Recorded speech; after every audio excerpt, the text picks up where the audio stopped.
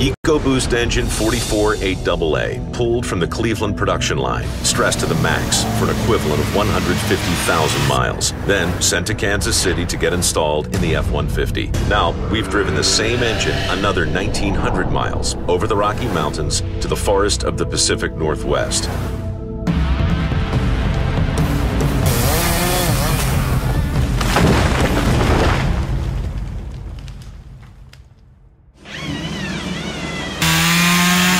This is Nygaard Logging. Their job is to get the logs from the mountain to the mill. For that, they need a skidder. It's heavy machinery. Very big, very powerful. So we got an F-150 pickup that's going to try to take place of a skidder today. We got 22 logs, 110,000 pounds in total. You don't have a wheel on it, you're just picking it up and trying to get the end off the ground and just dragging it. So this is an engine that's been through a lifetime of work already, and now we've brought it out here. These guys are probably used to using big V8s and Super Duties. I think they're going to be shocked at how this vehicle pulls. You guys, we'll do it, but I think you guys are crazy.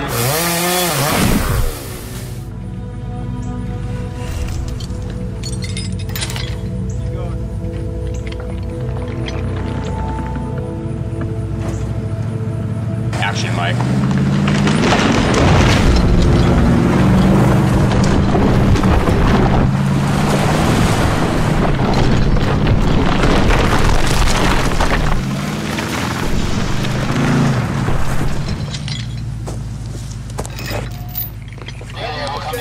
That's good.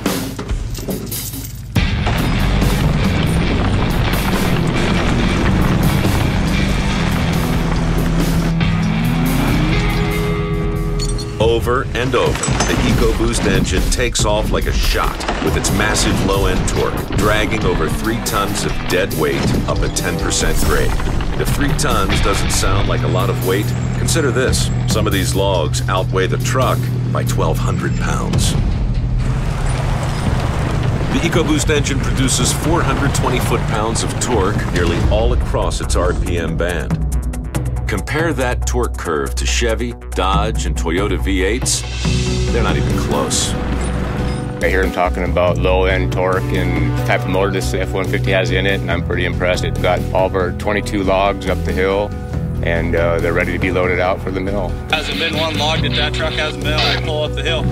55 tons of timber is loaded onto the hauler and sent off to the mill. For our friends at Nygaard, they can call it a day. But as for the engine, this was just a warm-up. It's back on the road for a 3,300-mile trip to Miami, and not for a walk on the beach.